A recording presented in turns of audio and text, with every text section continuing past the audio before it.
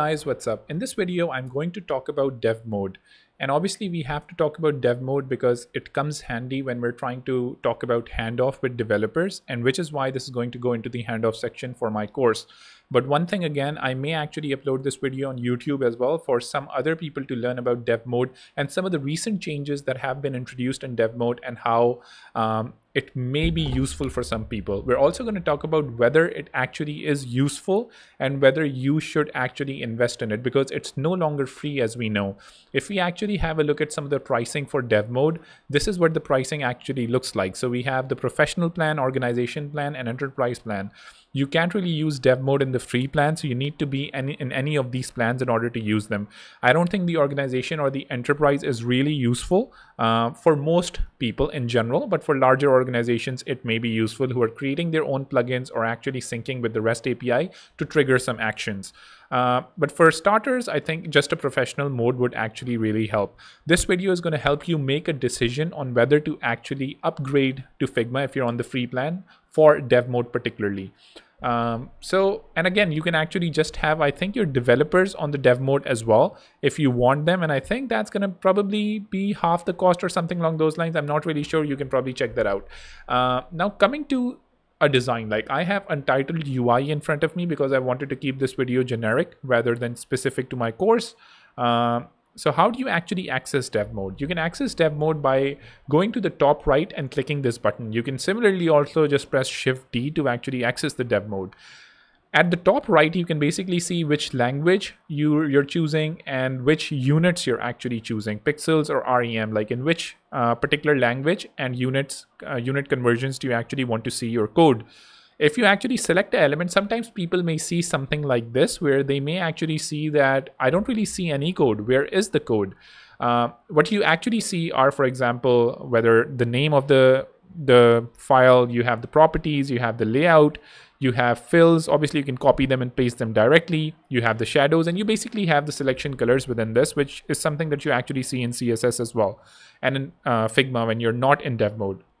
You also see some of the assets as well, like for example, the different components that are actually used in this particular design, the 3 components, and you can just click on this button to actually go to the main component. But now if you want to see the code, you can just go here. And by default, I think code is selected by default, but let's say if you have overridden it accidentally, you can just go back and you can just select code.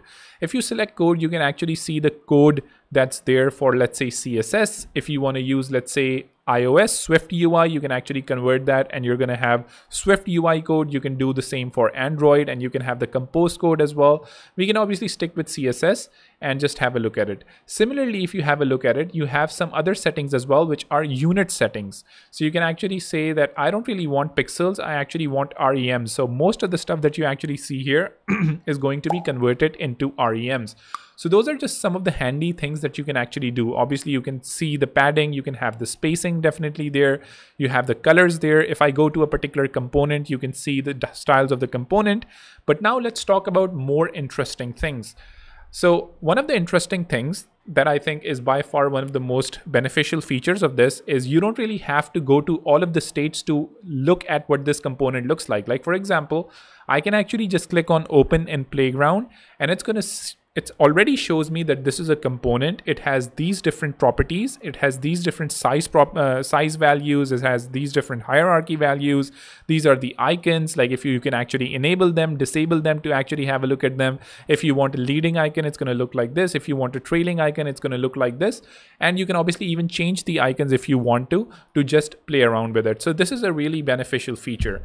Additionally, what you can also do is you now have annotations and measurements. So you can actually see the measure property here and you can see the annotations here. Annotations are really useful if, let's say, you want to highlight something. Like for example, I am just going to press Shift T for annotations and I can go, let's say I want to say something like this, for example, check.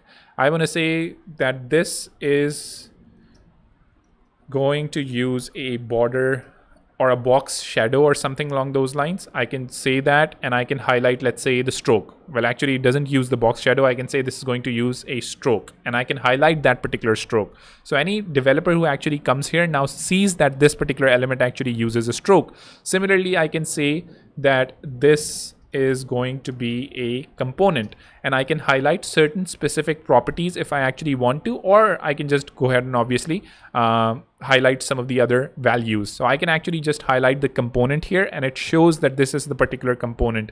Before we go forward, I would like to highlight the course that this video is coming from. So if you're interested in obviously detailed and in-depth videos, and obviously my direct support and my team support, then you can definitely check out this course.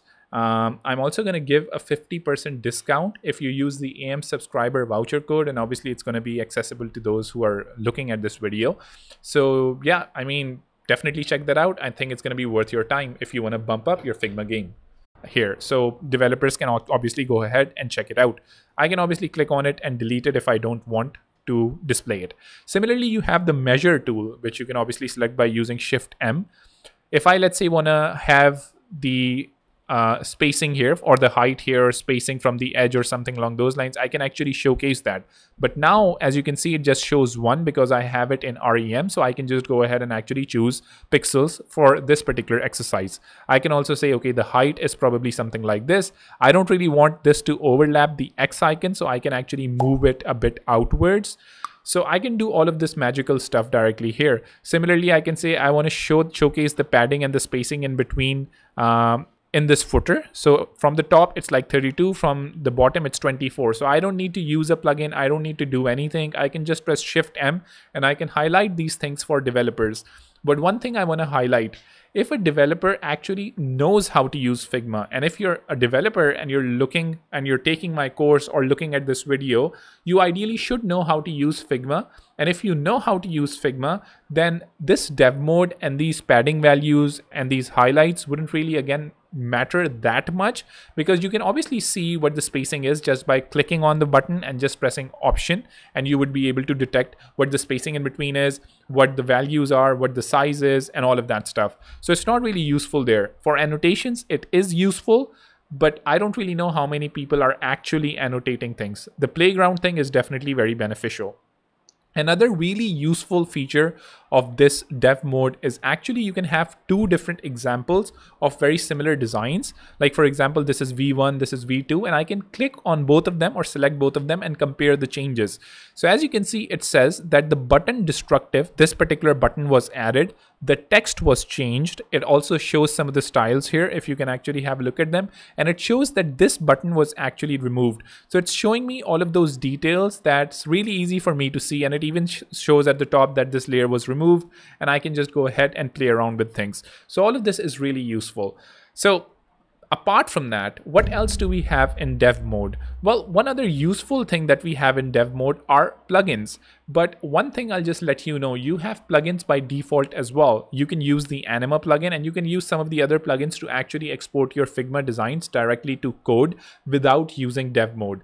But let's say if you are using dev mode, you obviously have some of these plugins handy. You can basically just click on them. If I click on this Figma to code HTML, Tailwind, Flutter, it's just going to give me all of the code, and I can just copy it and paste it in my HTML files. If this is an HTML code, obviously if I deselect the React, it's going to be HTML code. If I select React, it's going to be the React code.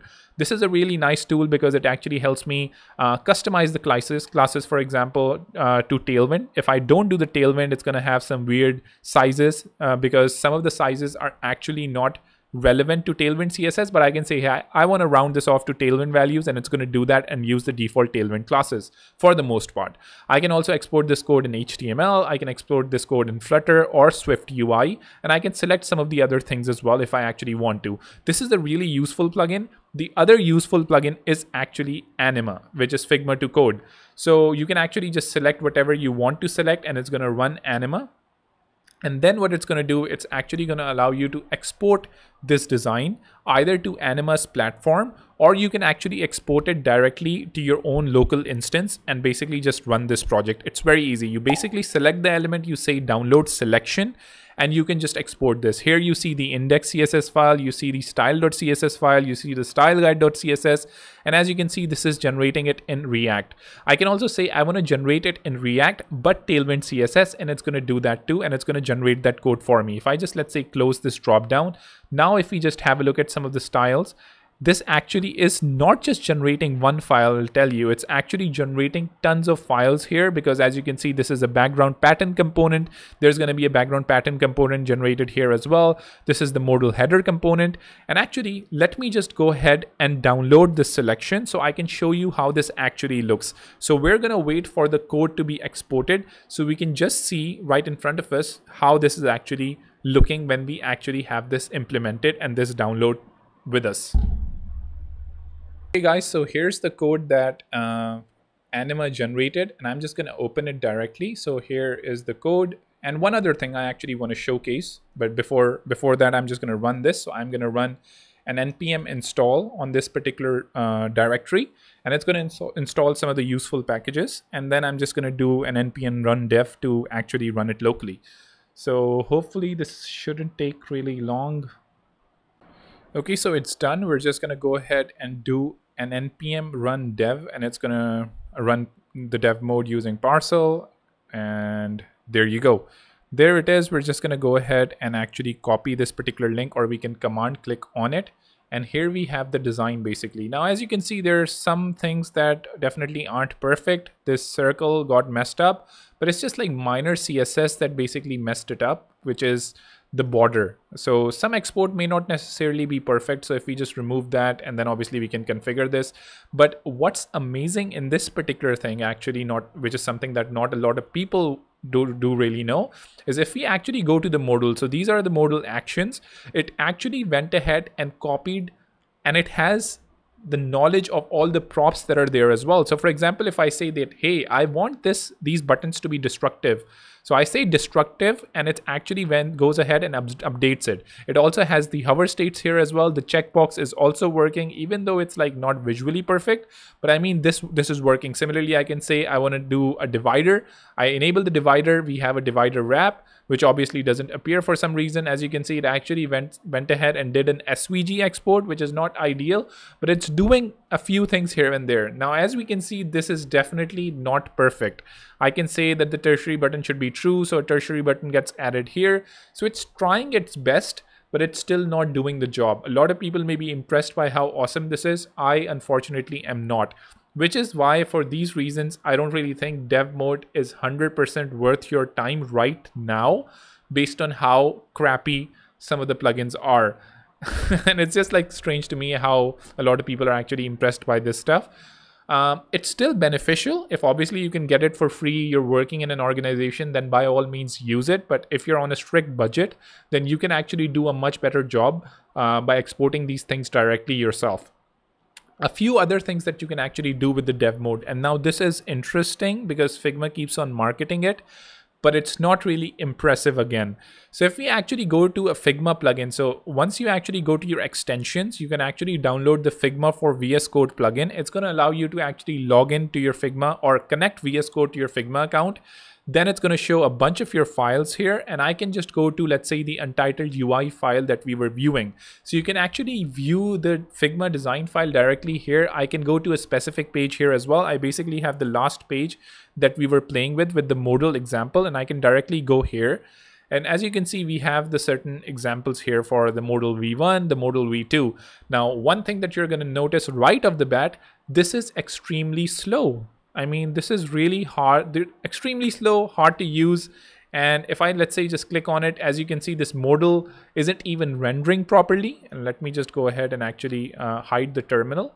So this modal isn't even rendering properly. I don't even see my modal actions. So definitely not ideal. I think they're probably going to appear sometime soon. So let's just wait for them to appear.